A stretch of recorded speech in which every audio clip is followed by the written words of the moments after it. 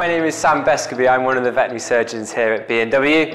This is the first of our mini-series of talks looking into the field of equine dentistry. Our first video is going to be on the anatomy of the teeth and basically what is inside your horse's mouth. The horse evolved from a knee-high creature about 55 million years ago to the 500-kilo animal that it is today. It's obviously had to undergo quite a few steps to get to the stage it is, and importantly the dentition of the horse has become one of the main features of how it can turn grass into so much muscle. So what we're going to do in this little video is start at the front of the mouth and work our way back, just going through the basic anatomy so that you can see what we see when we have a look at your horse's mouth, and importantly understand why we do the certain things that we do. Okay, if we start at the front of the mouth, the first thing that you can see, and importantly what we can see as well, is the incisors. There are 6 upper and 6 lower.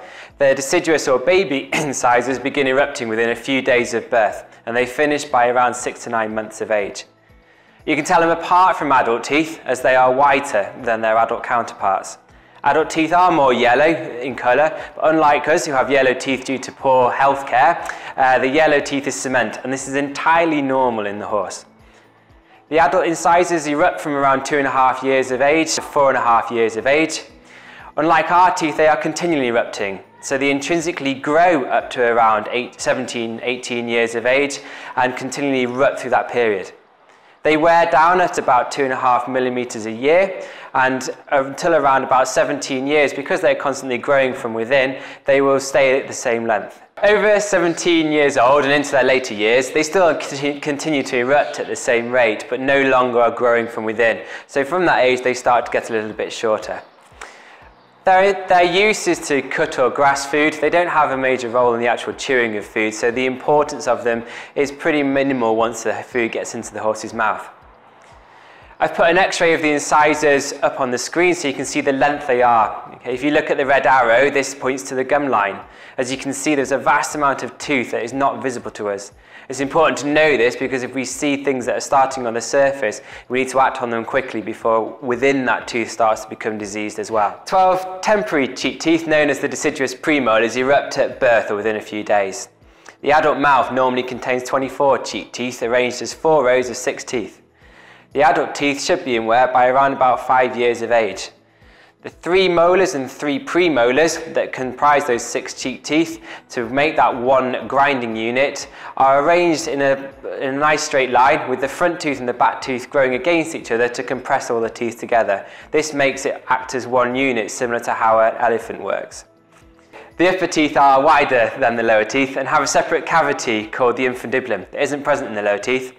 It's important for the chewing cycle to have this mixture of different materials and different width to efficiently break down the forage. It's also a common site for tooth decay, so it's important that we must check this area of the tooth whenever we look in the horse's mouth. In the picture you can see the surface of the teeth. As you can see, there's a variety of colours on the surface, and like I've just said before, these are all different materials that make up a horse's tooth. They're all worn down at different rates, which creates a rough, uneven surface, perfect for grazing. It's important to look at the black areas. These are layers of a substance called dentine.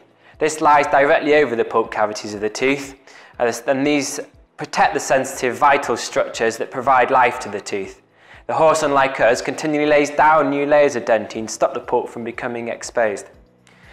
What you cannot see is the 9 centimeters of tooth in reserve that will gradually be worn down over the life of the horse. The canines. These are up between 4 and 6 years old, and they're present in most male horses, but are usually absent or rudimentary in the female horse. These teeth are different to the other teeth in the horse. They are not continually erupting. They're more like our teeth, and should be treated like that when routine dentistry is performed. A basic rule is rasping of them shouldn't really take place, and certainly large-scale lowering of them is definitely the wrong thing to do, because we could open up this tooth, and if we open up the pulp of this tooth, we will kill the tooth. As you can see from the picture of an extracted canine, you can see it's a very, very curved shape to it, which means that if we did ever have damage to it, it's very difficult to get it out. Knowing this anatomy is essential to doing good dentistry. Lastly, and not least in some cases, are the wolf teeth. These are vestigial teeth that may or may not be present.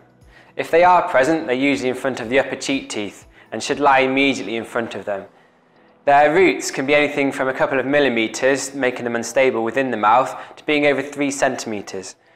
They may be shed at 2.5 years when the horse sheds its first cheek teeth, or they may be within the mouth for many years to come. It's important that when we check there that we find out if they're causing a problem, and in rare cases we find they cause a problem, we will take them out. For more information about our digital dental clinic, please go to our website on the link below, like us on Facebook, follow us on Twitter, or subscribe to our YouTube channel.